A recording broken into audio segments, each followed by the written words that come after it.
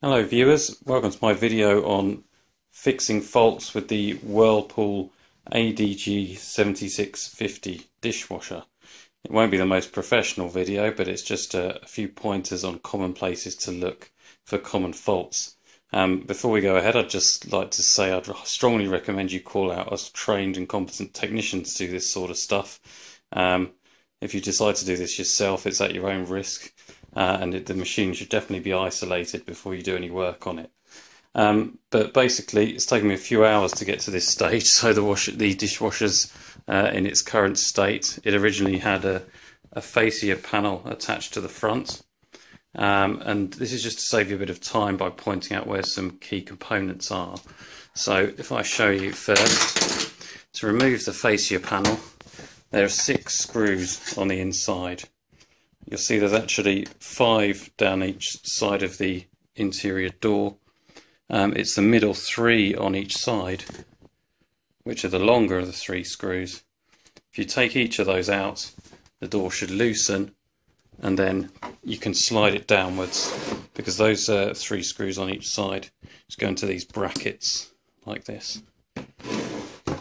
The exact problem I've had with my dishwasher is it was refusing to drain, so I started by just stripping it down. Quite an easy job really. There's this sort of mesh filter goes over this hole, it just pops out with your fingers. But before you do that, you have to remove this filter which sits inside there and just twists out. And also, to make it a bit more easier to access and get my head around things, I've removed the central spinner, which just twists and pulls off, and the top drawer, which are just some little clips which just pull off on either end of these sliders. I've done a bit of troubleshooting to find out why it wasn't draining. First, I've drained all the water myself by scooping it out with buckets and bowls and sponges and stuff. I've looked down inside and seen that the main drain area, which is this hole here, appeared clear. So the next step I took was to remove the outer door and then remove this bottom panel here. You need a special Torx head screwdriver to remove this, and it's these 4 screws here. 1, 2, 3, 4. This panel then comes off, which I won't show you now, but there is a pump on the inside which comes off by just removing the clip on the end of the pump and then twisting the pump away from you and pulling off. And then you can inspect the pump and see if there's any blockage in the pipe there.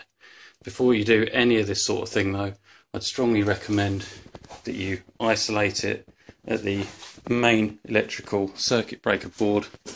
As you can see in this case, whenever I'm doing any electrical work, just to be safe, I switch pretty much everything on the whole floor off, and then I test those sockets to make sure they're off. But if you're feeling a bit lazy or want to take a few risks, you can potentially just switch it off, but make sure it's switched off at the wall. That hasn't fixed the problem, so I've then removed the top 2 screws on the inside of the door and removed this electrical panel at the top. And I've tested all these connections just physically to see if there's any loose connections there. The reason I did this is because I realised that the light to activate the dishwasher cycles was no longer coming on, so there must be something electrical there. That still didn't solve the problem after I restarted again. So then I noticed that below the door there's a ribbon of electrical wires. I noticed in my case these protective plastic shielding around these wires has snapped, has worn through with age, and one of the wires in fact has actually been cut through. It's quite a dangerous fault, because then the current can then pass to the metal surround of the dishwasher and make it live. So just jumping ahead a little to save time, I've now removed the outer door, the outer metal door of the dishwasher completely. To do that, you just remove the last 2 of the 10 screws around the side of the door. Then the metal face comes off. There's a few wires you need to unclip. There's a wire that goes along here, clips into here, clips into the edge of this. Just remove that, and likewise at the top. Once you remove them, you can lay the whole unit down on the floor And as you can see, it's fairly simple, just a few micro switches, a very basic control panel, and then the main wiring loom, which travels along inside this plastic trunking, which is sheared off on the sharp bottom edge of the door, and then goes into the body of the machine here.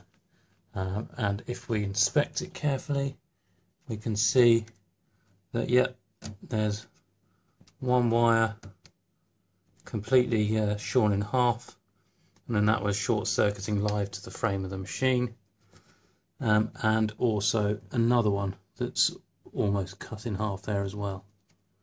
The others look okay for the time being, so something will need to be done there to replace that.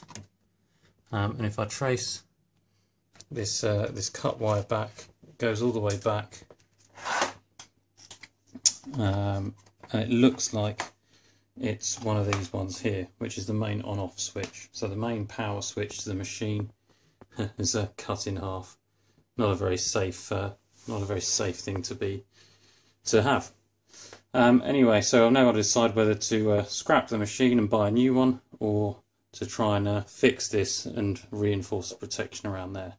But anyway, I hope this video has been useful, and check out my channel for other useful hints and tips and fix guides. Thank you very much.